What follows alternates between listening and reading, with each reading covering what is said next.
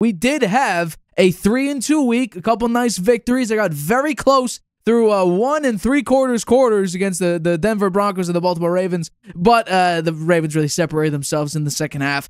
So unfortunately, we got that loss, but it's time to maintain the winning record. I like all my picks for this week, so let's begin with the first pick of the Week 10 edition of my Harvey Hot Hand. So let's begin. Bills at Colts. So this one, I like it a lot, actually. The Colts actually have one of the worst defenses in the NFL. Meanwhile, the Buffalo Bills have one of the highest scoring offenses in the NFL, currently ranked number 4. When it comes down to it, I think this will be third down defense, third down offense, and red zone defense and offense. When it comes to the Indianapolis Colts, they actually have one of the worst red zone defenses in the NFL. They're currently ranked 16th, so they're middle of the road. But it looks like the Buffalo Bills offense is currently ranked 6th in the red zone. So this will be third down and red zone. The Bills do a decent job at that. The defense of the Indianapolis Colts is very, very poor. But fortunately, in my opinion, you have Joe Flacco instead of Anthony Richardson, so you could actually go out and complete a number of your passes. But with Michael Pittman not being out there, I think it's going to be difficult for Joe Flacco to have a nice shot with this offense. I will take the Bills to win here and, put up 30 points. You're out Keon Coleman. I don't think that'll make a massive difference because you do have Amari Cooper out there now. If Amari Cooper was not there, then I'd be a little bit concerned. But you're playing against the Colts, who have one of the worst defenses in the NFL. I think your defense will step up when it matters big. You get a 6-point victory. You win 30-24 and cover a -3.5 point spread. The next one. Vikings at Jaguars. So this one, it's unfortunate. I'm rooting for Mac Jones as always, but I think when it comes down to it, the Vikings are one of the most blitz-happy teams in the NFL. And Mac Jones, over the course of his career, and especially as of 2023, the last time we saw him was Week 12 against the Giants, and it was pretty bad. A very, very bad interception. Basically, it was a 2-yard interception that nearly got run back for a pick 6, where Mac Jones was throwing it to nobody, into the hands of a Giants defender. But it's unfortunate that Mac Jones going up against this blitz-happy defense. He'll be under duress the entire game. The Jaguars have the second worst pass defense in the NFL, and you're going up against Justin Jefferson. I think Aaron Jones will also have a big impact in this game. Give me the Vikings in a big victory. I actually would have felt more confident Mac Jones going out there and performing well if it wasn't the Minnesota Vikings. But if it is, I'll take a nice 14-point victory. The Vikings win 31-17 and cover a -6.5 point spread.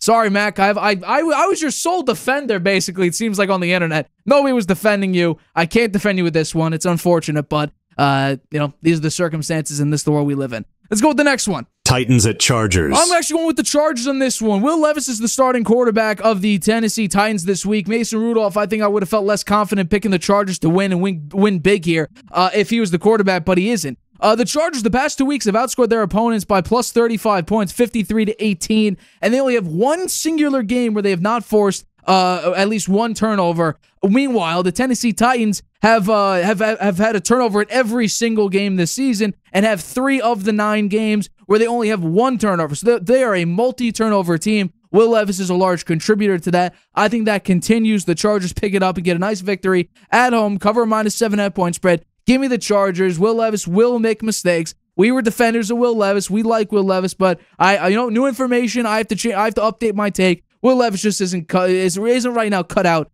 to be a winning quarterback in the NFL. Give me Jim Harbaugh, great defense. Give me Justin Herbert, picking up offense. I'll take the Chargers to win 28-20 and cover a -7.5 point spread. The next one. Dolphins at Rams. So this one's an interesting one. I think the Rams will be able to get it done at home. I do not trust the Miami Dolphins because I think with Cooper Kupp and Puka Nacua out there and the way Kyrie Williams played last week, I think we can now say that the Rams are a good team. What does Tua do against good teams? Not much. And I think the shock of the NFL, or at least the shock of the Rams, is without Aaron Donald, how is the defense going to pick up? Well, honestly, with at the start of their 3-game winning streak, they actually lead the NFL in takeaways, pressure percentage, and sacks. And the rookies have been tremendous, especially with Jared Verse. I think he has a serious shot, and if he's not favored already, he should be the favorite to win Defensive Rookie of the Year. I think the Rams defense will be able to come up with a couple nice stops, get pressure on Tua, generate some turnovers.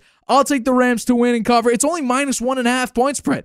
That for me, that's an easy pickup with the Rams team that has been doubted throughout the entire season. With Puka Nacua back, with Cooper Kupp back, Matt Stafford, your quarterback. The defense has been insane the past 3 weeks. I'll take the Rams to win 23-21 and cover a -1.5 point spread. The next one and the final one, the last pick of Week 10's Harvey Hot Hand is Falcons at Saints. So this one for me, this was actually my 6th pick that I boosted up into my 5th pick. I think right now the Atlanta Falcons, they're playing good football. They're playing very good football. Meanwhile, the Saints, they just cannot hit a nice rhythm whatsoever. You Spencer Rattler out there, then he got benched. You fired your head coach. The Atlanta Falcons at least have found some sort of consistency here. I think they have a two-game difference in the NFC South. This is a divisional game, and normally you don't want to bet divisional games, but I am right now. Currently, it looks like the Falcons actually play decently well on the road this season, and the last time we saw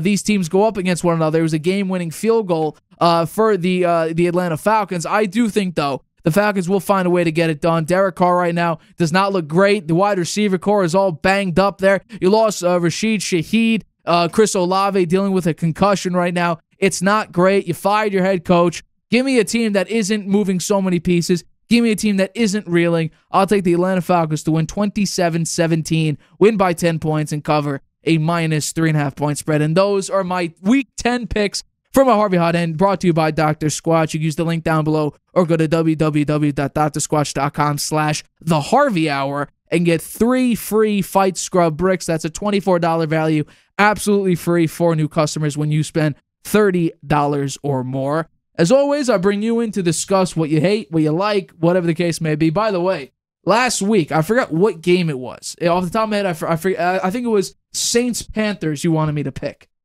Not a great choice.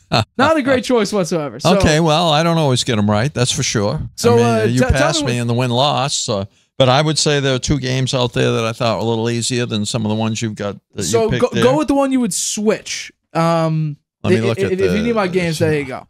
It was what? Bills. Let's see. I think Bills, Vikings, Chargers, Rams, and Falcons. I would switch the Titans, Chargers. I would swap it out for the Broncos, Chiefs. Broncos, Chiefs. Look at Broncos, Chiefs. The Chiefs are 8-0.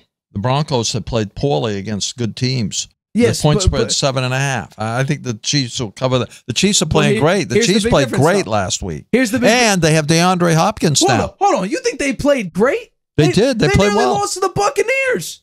But their offense came alive, and Patrick Mahomes had his best game of the season.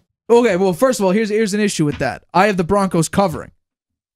So if I were to bet that game, I'd have Broncos plus 7.5. Yeah, well, I think that was an. I think so. So you think I should go Chiefs minus 7.5? I'm just telling you. Asked for my opinion. No, I am. Okay. So hold on. Wait. There's another game here. That game would be Titans Chargers.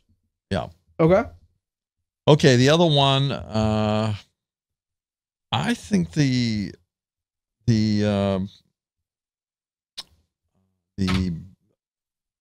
Bills Colts game could be pretty close. Okay, so it could be pretty close. I'd swap out San Francisco at Bucks.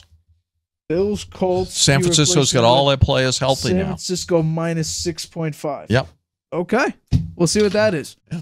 Okay. All right. I'm glad you wrote it down. Now we're keeping track. 20-25. We're bouncing back. We had a bad week 2 weeks ago. We went 1-4.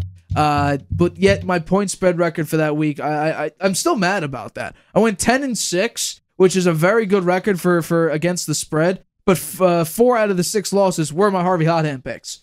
It's crazy. So wow. I think this is actually the first time I'm betting the Falcons in a Harvey Hot Hand. Yeah, I'm pretty sure in favor of them.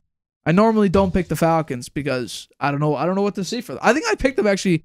Maybe it was week 1 against the Steelers. I may have picked them week 1. I'm not sure though. But yeah, those are my picks. Brought to you by Doctor Squatch. Link down below. Support the channel. We thank you for the help. Hi everybody. Thanks for watching. Make sure you subscribe here to get the latest from the show. Also, if you want to check out the full episode, make sure you click the I in the top right-hand corner right now. If you want to listen to this show anywhere you go, make sure you go to anchor.fm/theharveyhour or anywhere you get your podcasts.